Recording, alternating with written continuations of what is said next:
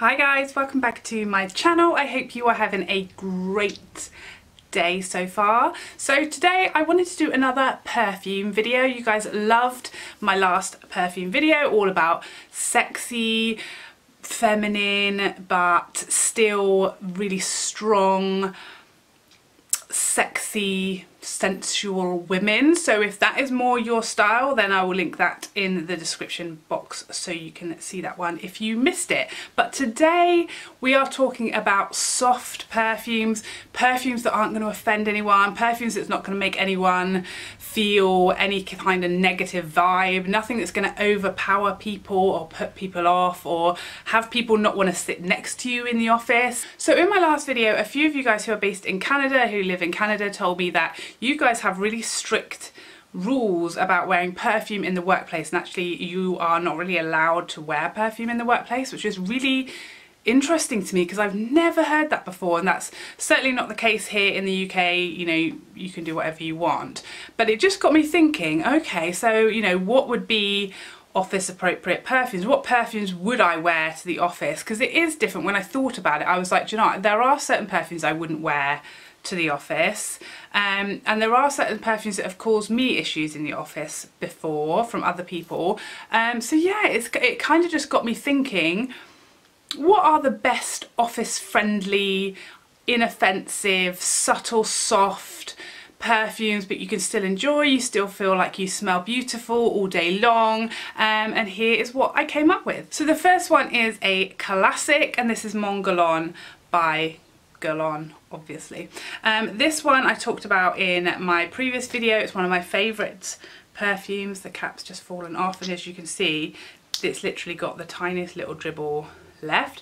Now this one manages to be quite sexy but still ultra feminine, and it's very light, which is why I sometimes prefer, or a lot of the time I prefer, a different perfume. But this one is like my go-to for the office. I feel like it's just perfect for a light, feminine but still sexy. It still gets to be me and what I like, my preferences, but it's just lighter, and it's never going to be in your face, too pungent. No, it's not going to make anyone feel like sick or just it's too much or it's too in your face. I don't think many people really could hate this perfume. I just don't think it's got enough punch to it to make you feel passionately dislike for it. So I think this is an excellent choice for the office. Next up, another one I've talked about a lot before, and this is Armani Lei, or She, depending on, you know, where you're from, or Elle, or there's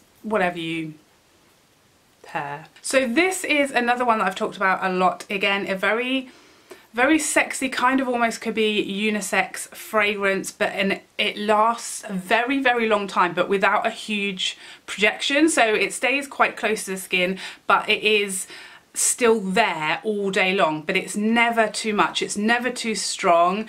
Again, very few people are going to take a real dislike for this. It doesn't travel very far, so you're not going to walk into a room and smell this straight away on somebody, but you know, sitting next to someone, you might be able to pick it up and you will be able to smell it on yourself all day long. Ultra long lasting, but never too much and never travelling too fast so it's overwhelming everybody in the office space. Next up, one from Sylvaine Delacourte. Again, you know, this is one of my favourite perfume brands. I absolutely love all of her perfumes. This is one that I have in the mini travel size for this exact reason. I love to pop this in my handbag and take it to work with me. This is the scent Helicriss.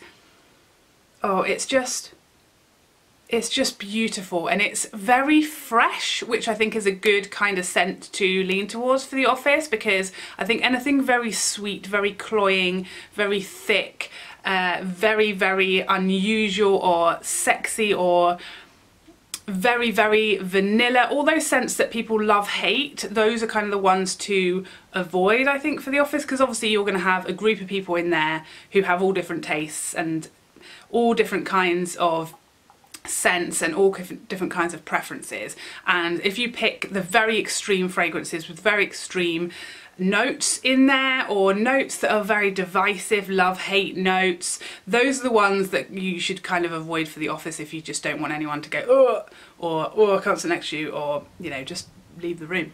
But this one, it's mega fresh, but again, very unisex, still keeps that sexy note, still lasts all day long as all of her perfumes do.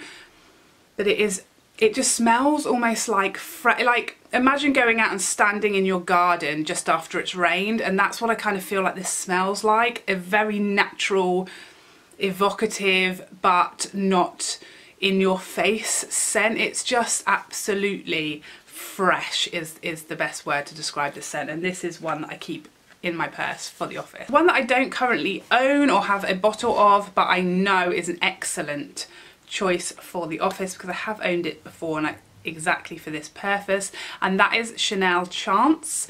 Again, a very light, fresh smell, something again that, you know, lots of people love it, very few people hate it, and it's again a very feminine, very easy to wear, light, fresh scent for the office. So finally, I want to finish up on a couple of tips for alternatives to perfumes. So for example, in Canada, I mean, I don't know if you guys are rule breakers, but I am, and if someone told me I couldn't wear perfume to the office, I'd be devastated. I don't know what I would do. I wear perfume just around the house when it's just me, so I don't know what I would do. But this is ideal for you guys if you don't want to spray perfume, it's too much for you, but you do want a hint of scent. So this is the Ellie Saab scented body lotion perfume, and this is the original scent. This is a perfume that I had and loved for a very long time. Very, very feminine, very girly, very light, very floral.